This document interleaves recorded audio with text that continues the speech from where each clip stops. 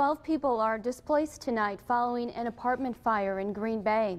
It happened in the 500 block of Hartung Street on the city's east side around 10 this morning. Officials say the blaze started in an upper-level apartment. No one was injured, but one cat was found dead in another apartment. Officials say a 4-year-old child accidentally set the fire. The child had been playing with the lighter at the time.